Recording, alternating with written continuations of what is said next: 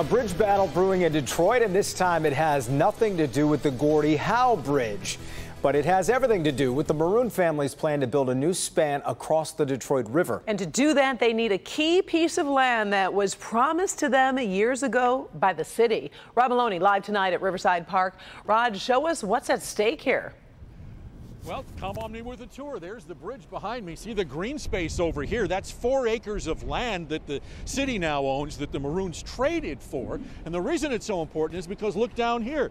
See the cement pad there? It's really essentially a launch pad for that new bridge to take it back across the river here.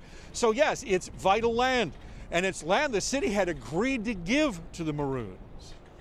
April 2015, Mayor Mike Duggan surprised by announcing a negotiated deal with Matthew Moroun. We are building a completely different kind of relationship. My confidence comes from his confidence, and I think it's going to turn out just fine. Moroun traded this riverfront land, now under development by the city, $3 million in cash to fund knocking down an old newspaper building and allowed the city to completely rebuild Riverside Park in exchange for that land right under the bridge.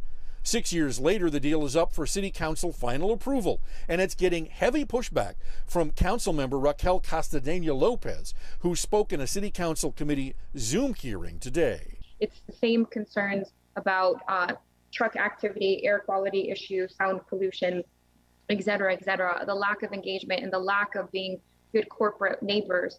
Still, she does have support. Strong support, as a long line of Detroiters joined her in speaking out against the deal today. It's frustrating and disheartening.